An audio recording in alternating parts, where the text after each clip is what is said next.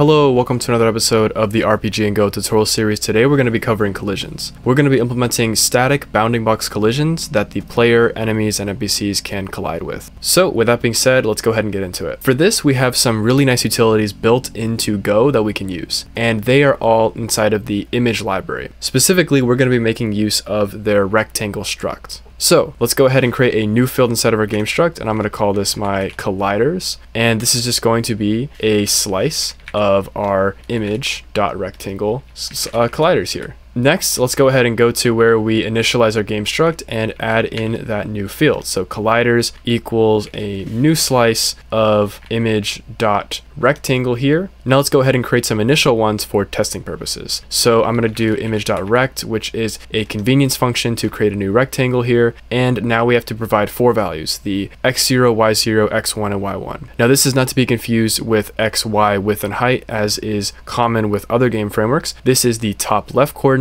and the bottom right coordinate. Remember that the x-axis is from left to right and the y-axis is from top to bottom. So I'm going to create a 16 by 16 tile where the top left is at position 100, 100. So I'm going to put 100, 100, and then 116 by 116 here. Now, in order to test this out, let's go ahead and add that logic inside of our game's update method here. Let's go ahead and go after we move our player, and let's loop over the colliders and check for collisions. So let's do for underscore collider colon equals range g.colliders, and this will effectively loop over our rectangles here. And then what we can do is we can use a built-in method for our collider. So we'll say if collider.overlaps, and this will check if our collider overlaps with any other rectangle. Now we actually don't have a rectangle for our player, but we can very quickly create one inside of here by using that image.rect function and then passing in g.player.x, g.player.y here, and then we want to repeat that again here, so we'll say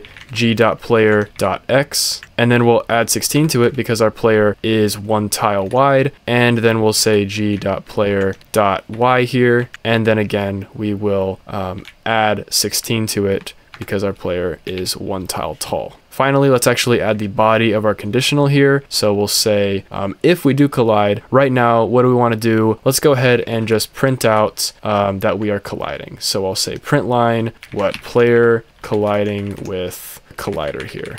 And I missed a parentheses, so there we go. Now let's go ahead and actually run the code with go run dot here. Let's find that hidden tile by going up here, and we should get something around here somewhere. Oh, I found it here. So we have found it in this position right here. What you might have noticed is that it took me a while to find the tile, and that's because our tiles are hidden. They're just data at this point. So why don't we make it easier on us when debugging and actually have a way to draw these tiles inside of our game. So for this, I'm going to go to our draw method here. So I'm going to go to draw here, and then after we draw all of our tiles, we want to then draw our colliders on top of them for debugging purposes. So what I'll do is I'll go to the very end of my draw method here, and again I'll loop over the colliders with for underscore collider colon equals range g.colliders. And now we want to make use of one of Ebatension's extension packages, which is the vector package, and this comes with a function called stroke rect, which will allow us to draw a hollow rectangle to represent our colliders. This takes in a number of different arguments, the first one being the destination we want to draw to, the second one being the x, and then we have the y and the width and the height. So you'll notice here that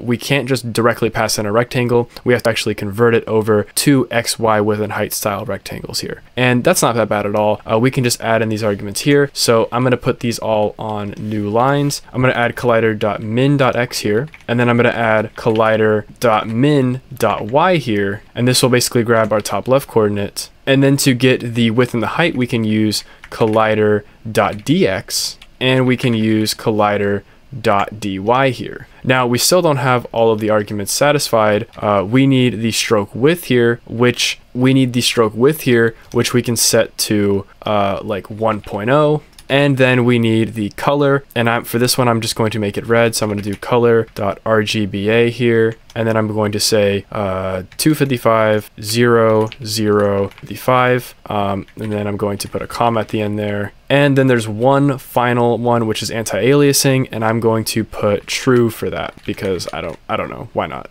go ahead and save this, and I'm going to do some formatting to make this look better here. And there you go. We should be good to go.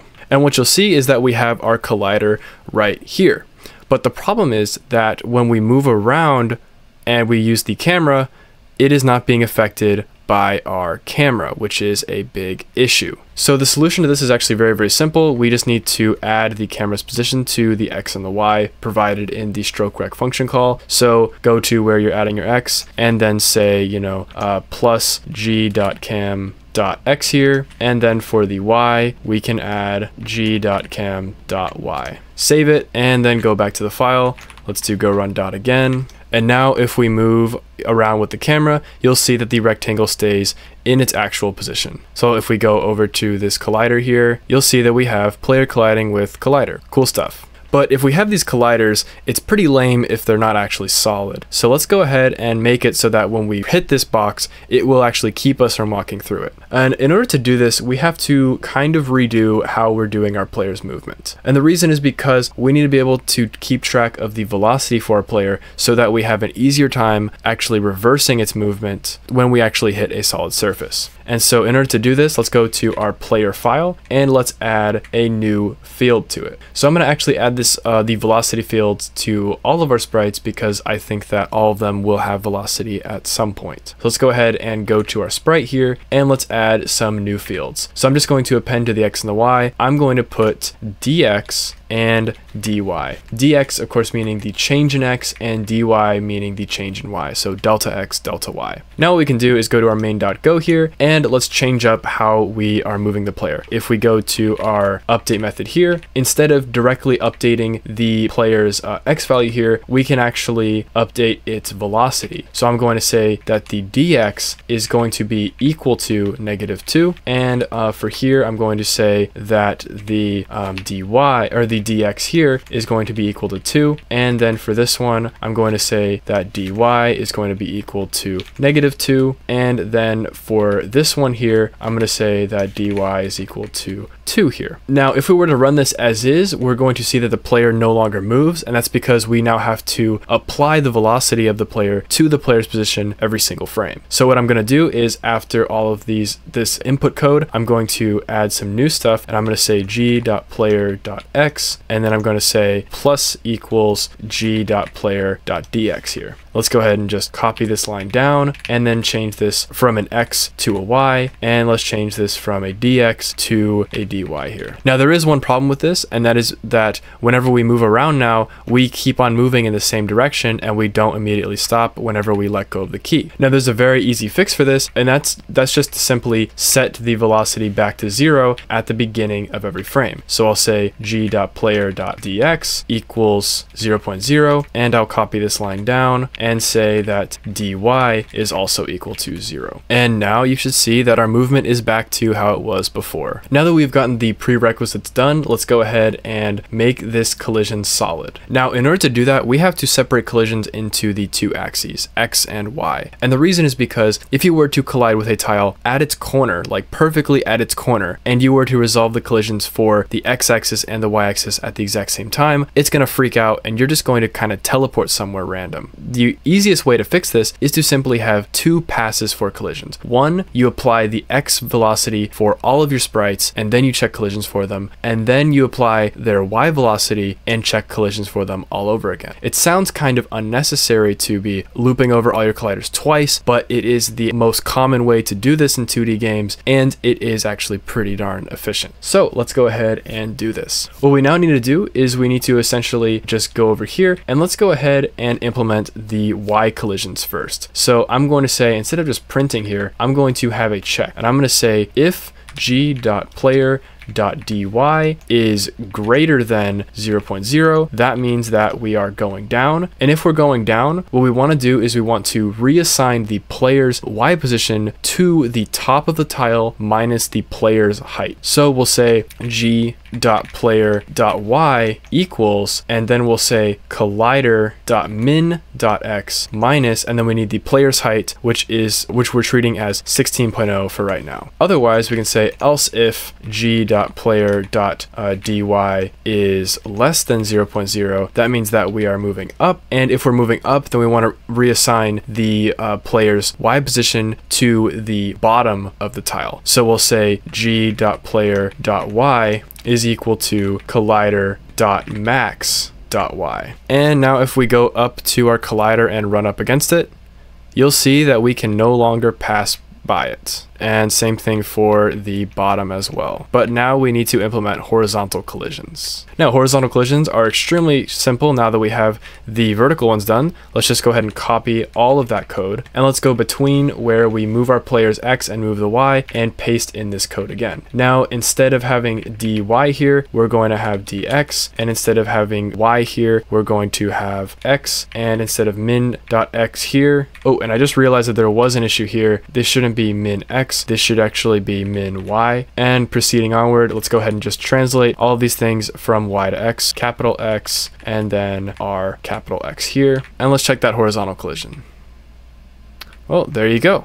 Seems like we have all 4 sides of the collisions working. Now, what we want to do is we want to have our enemies and our NPCs also abide by these collision restraints, but we don't want to be repeating this code for all of them. So I propose that we pull this out into some functions. So I'm just going to create 2 simple functions here. I'm going to say func, and I'm going to say check collisions horizontal here, and this is going to take in a target sprite, so a sprite here, and then it's going to take in the colliders, which is going to be a slice of image rectangles here.